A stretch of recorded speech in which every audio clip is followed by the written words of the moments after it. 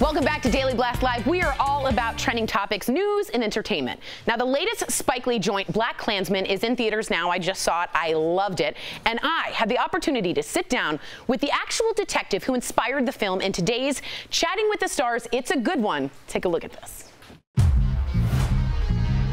The KKK is planning an attack. How do you propose to make this investigation? We'll establish contact over the phone. We'll need a white officer to play me when they meet face to face.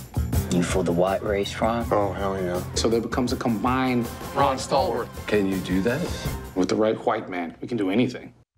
All right, guys, I'm here with Mr. Ron Stallworth, the man, the legend, the detective who infiltrated the Klan, and of course, the new Spike Lee joint movie is all about. The tone of the movie, in some ways, is funny. And I wanted to know, when you were on the phone with David Duke, were you scared or were you cool? And I was a trained undercover investigator. We don't get scared. Yeah.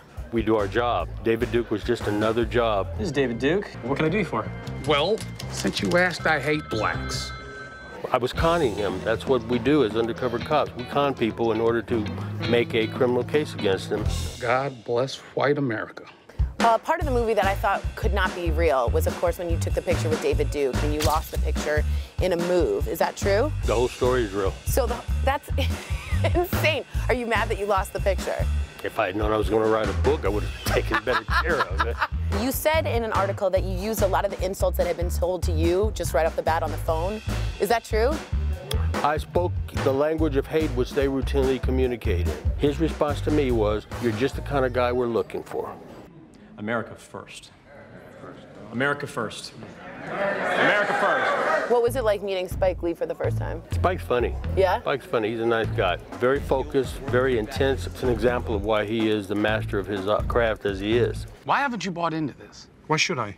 Because you're Jewish, brother. Doesn't that hatred you've been hearing the Klan say, doesn't that piss you off? There was a lot of anti-Jewish hate within the Klan, and specifically in the movie. Do you have the same feeling in terms of race as you do with anti-Semitism? The whole idea on which the ideological beliefs of white supremacy rest is a false notion. That is fake news. When they pretend that they are superior because they are white, as opposed to you being Jewish or me being black, that is fake news. Wow. Way to go, Tori. Way to go, Jure. Jure's our makeup artist, is the one that put this all together, and what an important story to tell.